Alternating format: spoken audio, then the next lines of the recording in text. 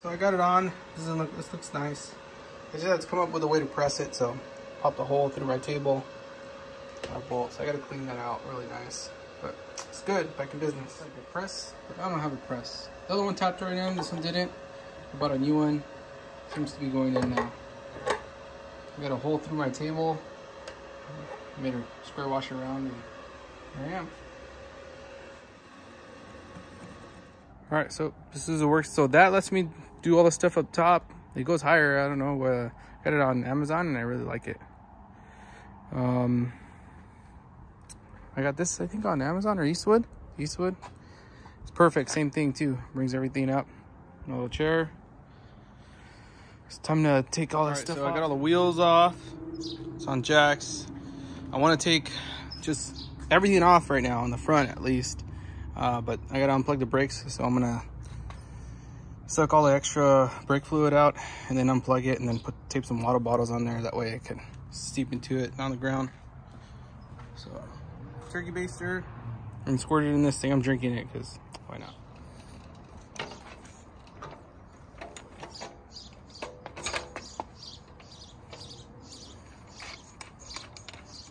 All right, so I just got everything out. All the old stuff is here. I didn't do too much video on taking everything out because, you know, there's other people that have done it. Well, I'm just showing you the steps that I'm doing so I can, you know, make my way through it. It didn't take me too long. It took me like 3-4 hours. Everything's out. So tomorrow I'm gonna read over the instructions and then get a little bit more familiar with it at work, and then when I get out here, I should start prepping, grinding, getting everything ready to go. So here's my setup. Here are my dogs. That's Apple. That's the daughter. That's the mom. That's Pixie. And this is Boris. Hey, Boris. Nobody's seen you in a while. Say hi, Papas. All right, so I got the number 4 one. It was kind of long. I was worried about hitting that ball bearing, so I got a grinder. I cut the tip off, then I sanded it down, and I put it in there. I took this to my already pulled the old power steering rack out, so I took this over there. What this does is it's pretty much just like that, but it fits in here. And I made sure that the high pressure line fits in this, so this will be dropping in there. And that's the one we do. All right, so I'm literally like just pulling up because it's not really threaded. It's coming out. All right, so I took it out, and it says to make sure that little ball is not left in the rack. Little one that came in there. That's what I cut that tip off, because I was worried that the tip would push the ball out. So I cut this little lip off, just so it'll just catch the edge. So there's nothing in there now. I'm gonna thread this in there and insert it. And it came off. So that's the bottom one. I already just did the bottom one right now. It's pretty simple. I did forget to go get my center punch. Just clean this out.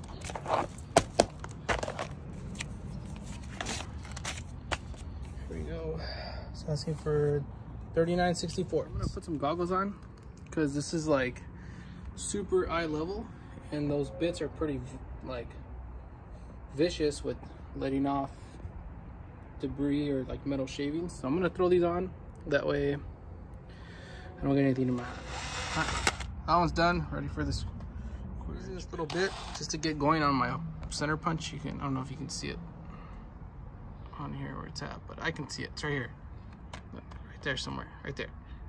So I'm gonna start with this one, and then I'm gonna drill my holes. We are putting it in that, this, that, that. Here it is, and then it's got a little space right here, but whatever, I punched it already. Trying to set this up, learning on YouTube, so I'm using YouTube to post something on YouTube. And steal it on these, clean them. So I drilled this one, went through the top just like it detailed. Put that in there, put that on there so it's flat. Over here it's got a little bit of lip I gotta drill out back there, what's holding it up from going flat. fit, so it's kind of tight. All right, so in the instructions it said to push this through and then just pump the punch like a little hole for the bolt. I punched all the way through it. If I can get the focus. So I got 2 holes. So what I'm gonna do is there's enough sleeve on here where I'm gonna push it up right there, weld it on the top, and then pass the bead on the bottom, because it's supposed to be just pressed up on the bottom side like this with a hole through it. So I'm gonna get welded. It's gonna weld on both sides now, and then I'm gonna have the bracket on top, so I'm good with it. I think it's gonna be perfectly fine, and if not, a little better.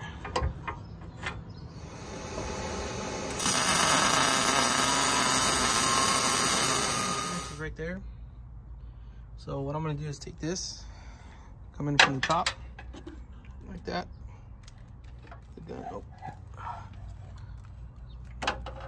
Just like that. Hit it, drill it, and take it down that way. I don't have a 90, so that's what's gonna happen. So what I ended up using is this. Did my little punch, because that other way didn't work. And I'm gonna put that on here and get going with that too. Punched it just straight through here like this. Test out. Looks like a pretty good size hole. It called for 1 1/4 inch. I went for 1 1/2 inch.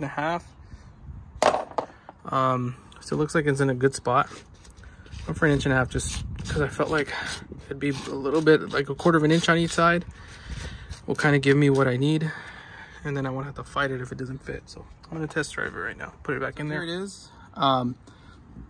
This is my holes lined up. When I put this, you guys see in the video, I try to make it super straight. So my holes lined up, perfect. I didn't have any problems with the hole matching up. As far as this and setting it in there, I pretty much just try to drill straight hole. So on this side right here, when I hold it up and you see it's gonna be tight, it's gonna be clearing. Kind of hard to see. Zoom in. Perfect hole right there. So that's clearanced. So I'm gonna tighten it and then get my sector shaft kind of measured out, start looking at that. So I put it in there, I held it down, and I was thinking I was gonna have to modify the sector shaft, but on mine, I'm clearing it. Everything clears on the sector shaft. We'll see when everything's finalized, but as of right now, I'm really excited. I don't have to cut anything, everything fits, and I can go ahead. The next step's gonna be welding this in. So I'm gonna get out the stuff that I need. Actually, I'm gonna cut this off, grind it down, and then add my other plate that I put my third member to. So I'm gonna do that right now. I got my welding cart. Hell yeah. Feel it on all this.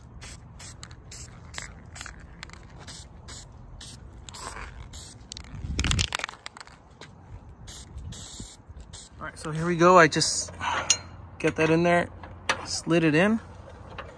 I'll leave that there. And I'm gonna go ahead and mark it with my Sharpie. Everywhere I gotta grind.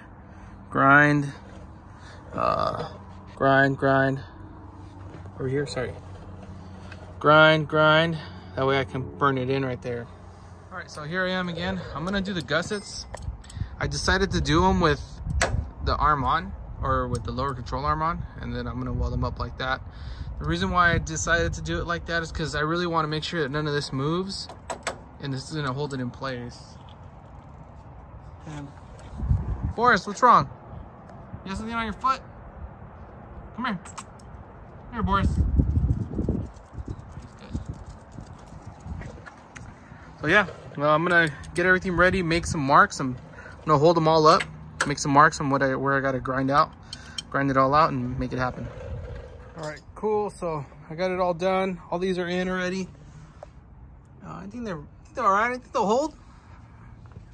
So I'm gonna go ahead and drill for this bump stop, and then I think that'll be probably tomorrow. Then I'm gonna assemble everything. The front's gonna be done. Then I'll move on to the back. All right, so here are my first welds, and then this side I started getting a little bit better. And then this side, I'm starting to get better. Look, check it out, see? Ooh. Here. You get all that cleaned up. So, and like I said, I already marked it out, what spots I need to get down, or everywhere it's gonna touch, so, yeah. I'm just hitting this. I hit it with the grinder, now I'm hitting these spots with the wire wheel, because the bristles will get in there a little bit better. And I marked everything so I can just grind the spots that are going to get welded. And yeah, just making my way through it. I'm using a wire wheel, an assortment of wire wheel brushes, and then this one right here. Jack holding everything up, just helping out with everything. Everything bolted on. I put this one up here. I got the spindle on, which I already showed you how I prepped. I just put the shims in here, shims in the top. So I'm gonna go ahead and drop this in there. I'm gonna slide this in, then get my tie rod on. And here's how I'm gonna do it. Just push it. It's just me, so you guys don't have to imagine it. This is a pain in the ass to put on. Still kind of loose. I gotta find a way. I might have to put an access hole at the top so I can tighten it from the top, because I can't get anything back there to tighten it because the existing nut with its welded on back here is in the way. I just put this on here and torqued it down to get it right. Put this on here like that at a 90, torqued it down to 108 foot-pounds. I turned the steering rack so the shaft would come out because it's too close on the frame. So I'm gonna slide the boot over it and reassemble. Slide the boot over, get everything on, turn it back in, zip tie it down. So here we are, everything's pretty much in already. I put these on and welded them. They do have quite a bit of stretch in them, so I do anticipate having to suck that up quite a bit. That sounded gay. Everything turns now. So we'll let that settle in all night. Nothing's torqued yet. I still have to, I'm gonna get some longer bolts for these brackets to get this side. It's like some other stuff I did. Everything seems to work. The big brake kit clears. Everything clears on the big brake kit. So it does fit on this.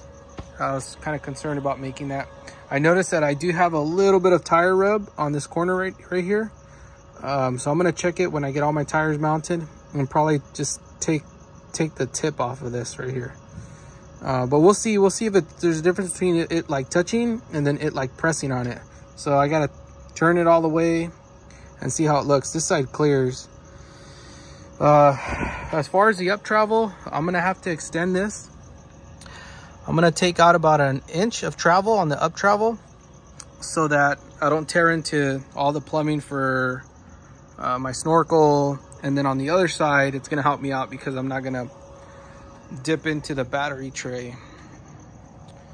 And also with that, I'm able to leave quite a bit of the structure here. So I'm gonna get everything finalized, finish the whole truck, drive it around, see how it performs. And then what I did is the way I cut this, I'll show you on the other side.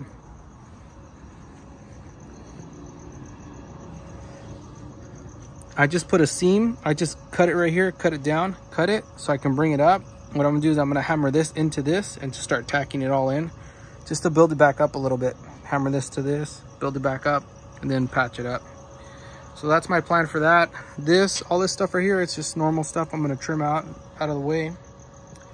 And I hope, so far, I mean, I gotta still do the brake fluid. I still gotta put power steering fluid in it. I gotta put my battery back in, find a solution for my reservoir for my power for my washer fluid. And the size tires that I got are the 39-inch BFG Goodrich. Those 39s, they run at a 38.5. So, you know, it's a little bit bigger than a 37. I don't think I would have ran into, I think I would have kind of been at about the same spot with the 37. You know, what's 3/4 of an inch? Because the 30, you know, or what's 1 inch? You know, 1 inch is, I mean, it's quite a bit, but I mean, hell, it's 1 inch. Might as well just go for 39s. The reason why I went with 39s instead of 37s is because BFG does the 37, which is really like a 36.5, half inch. So you're looking at like, I don't know, a couple thousand miles, you'll be on 35.9, 35.8, and there's no way I'm gonna spend the kind of money to have this truck looking like this on anything in the 35 range for measurements. So I got the 38, so kind of wear down to like a 37.9, 37.8, probably at the end of their lifespan 37.5. And that's exactly what I wanted. It's just to sit into the 37. I wanted to stick with the BFG Goodrich's because they are an awesome tire. You get no rumble in the power and the steering. They're super adequate for the super good in the snow, very adequate for mud, and really do really well in the sand. So I think that like they're the best tire, and they sell them in that huge size. They don't sell them with white letters, so I'm using tire sticker to put white letters. I like the white letters out because when I grew up and my dad's friends would come over in their trucks back in the 90s, they all had white letters out, and big truck, white letters out, that's my thing. I like it, so I'm gonna stick with it.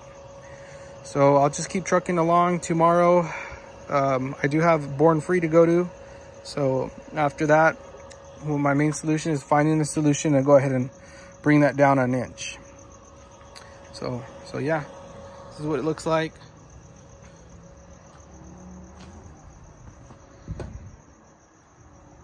I'm doing this to clear my wheel brake sensor. What I'm gonna do is I'm just gonna half moon it. I think that'll be the best structural to retain the best structure to retain the integrity of this. So this is what I'm doing to do it. I'm just putting it on my porter band, just cutting it out.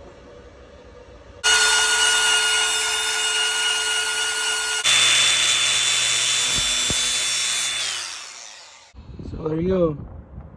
Oh, let me see if we focus. Okay. So if I ever want to change that, I'm gonna have to take my brakes off. That's okay. All fits though. Super annoying, but it's there. Okay, so the brake lines that they gave me for the kit, for the RCLT kit, they don't work, but these do. I haven't checked travel with them now, so they fit right there. I did run into another issue with them communicating with one another, is that this one's slotted right here, and this diameter, this larger lip where the clip's supposed to go, it's too, it doesn't fit. This is a round hole. So I'm gonna go ahead and take that down with my step bit in order for it to fit. So I got it in. I'm gonna check the clearance right now. It might hit this lip right here. So the way I got this in, I reamed it out. And then if you look at this tab that came with the kit, it's pretty thick, right above my nail. And the OEM ones are a little bit thinner. So I use the OEM one, and it's in there, it's not coming out. So I'm gonna go ahead and cycle the suspension just to at least is, you know, about where it's the longest, and see how it does. And then I'm also gonna turn it right here to make sure this clears. I don't think this is gonna clear. We'll see where it stops, and then I might just take a notch out, make a mark, take a notch out, and then call it good. If I notch it too much to get a hole, I'll just burn it in and seal up the hole. But I think I might have to do a little notch there. We'll see right now. So I finally notched it out. I want you guys to see. Let me see if I can get it in there.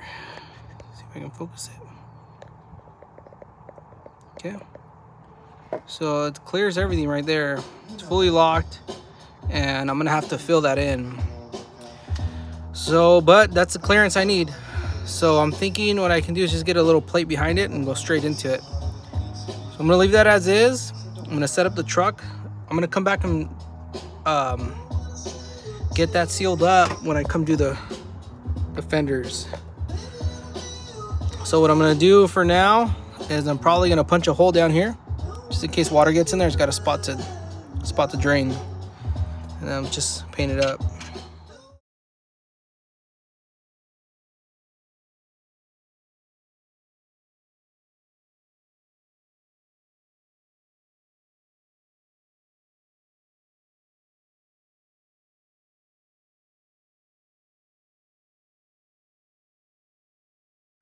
I made 1/2 inch mark increments. I want to keep this body line if I can.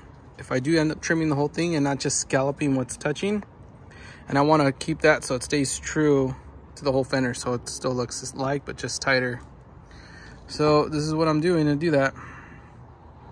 Just coming across, coming around, and making my way down. I'm going to do a few of those, and then I'm going to scallop it and then see where it ends up, see what's tighter, and follow it from there. Went a little more than 1.5 inches. I went like 2 inches, and I just rode the tire and made that mark. So now I got an idea of what fender I'm going to have left. That's going to be full compression on the up, and then I'll go ahead and turn it I'm sure the edges are gonna want to take some of this else out. Like for instance, this right here, I gotta mark all this, and I'm gonna have to scallop that too. I have about 1.5 inches of up travel. So now that I got my marks right there for my sizes, what I'm gonna do is set this at 1.5 inches and ride the tire and cut that out. I'm gonna do 2 inches. It's 1.5 inches, so I'll do like 1.25 inches and then cut that out, then cut the back out. And that should be this top side right there. And then I'll turn the wheels and see how it looks. What's up? I'm gonna do a little pass from the outside, see how it works. But I'm gonna have to do the full pass from the inside to get it above this a little bit.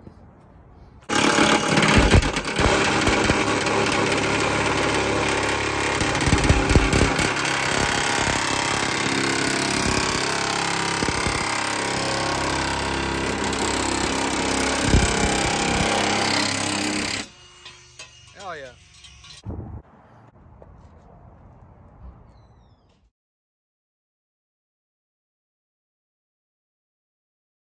All right, so that's where I'm at for up travel.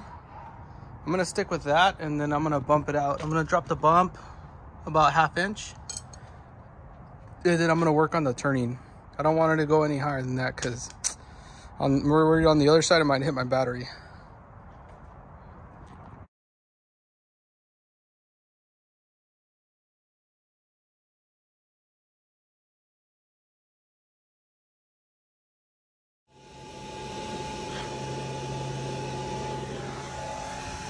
Any better?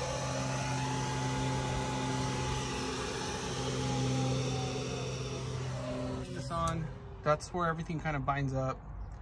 So I'm holding it on fully open right now, and then I'm gonna bring it, or that's actually where it should be. So they say you lose about 1 inch. So as soon as I'm done welding this, hopefully all the slack and everything I can pull out. The strap looks a little shorter than I imagine. The normal one said it was supposed to be a little higher from the depictions, but whatever, you know, I guess we'll find out how it goes. If not, I'll have to grind it off and re-weld it higher, but we'll see. So yeah, I assembled everything. I did notice that that's a little crooked right there, but I don't know if there's a ball joint in there. Whatever. And here we go. That's my little setup right now. Just making it happen. My first time welding, don't judge me.